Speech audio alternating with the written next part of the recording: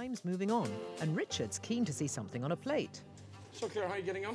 Yeah, good. I'm just waiting for those pig's trotters to set up in the fridge. Unfortunately, Richard has a tale of woe from the judgment chamber, and it doesn't help Claire's nerves. Do you know, I done this for one of the competitions. I found that out. You know, it didn't go through.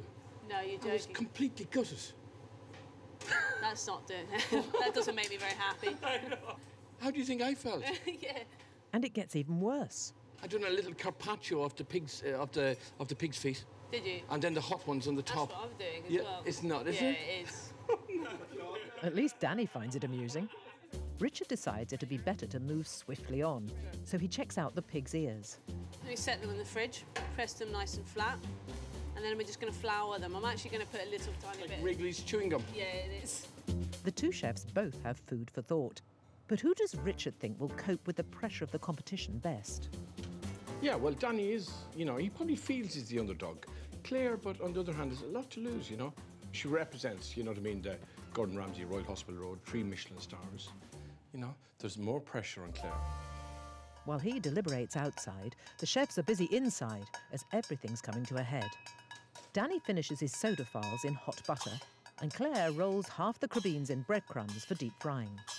Danny's soaked his chicken livers in buttermilk, and now he's drying them ready for cooking. Claire's finishing her pig's trotters in 2 ways: cubes, deep fried in breadcrumbs, and thinly sliced. Danny can't resist a taste. But Richard's back and ready to stir things up again. So, guys, you know, Danny, Claire, you know, 100 people sit down dinner. Do you feel confident you can do this? Well, clearly you're a woman, you're very organised. You think 3 weeks in advance, Claire, you know what I mean? Huh? This man is doing it on the moment. Huh?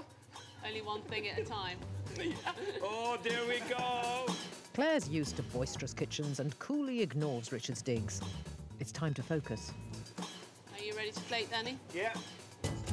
First on Claire's plate are the thinly sliced crubbeens with dashes of egg and caper mayonnaise. She then adds the deep-fried pig's trotters before dressing the plate with some salad leaves and capers. Danny's filling his soup bowls with barley, chicken and baby vegetables. All he needs to do now is pour on the hot chicken broth and then pop on the side his soda bread with buttery chicken livers.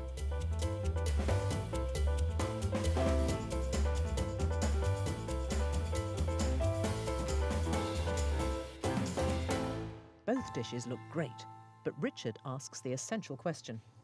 But which one is the true taste of home? Oh, well, obviously mine.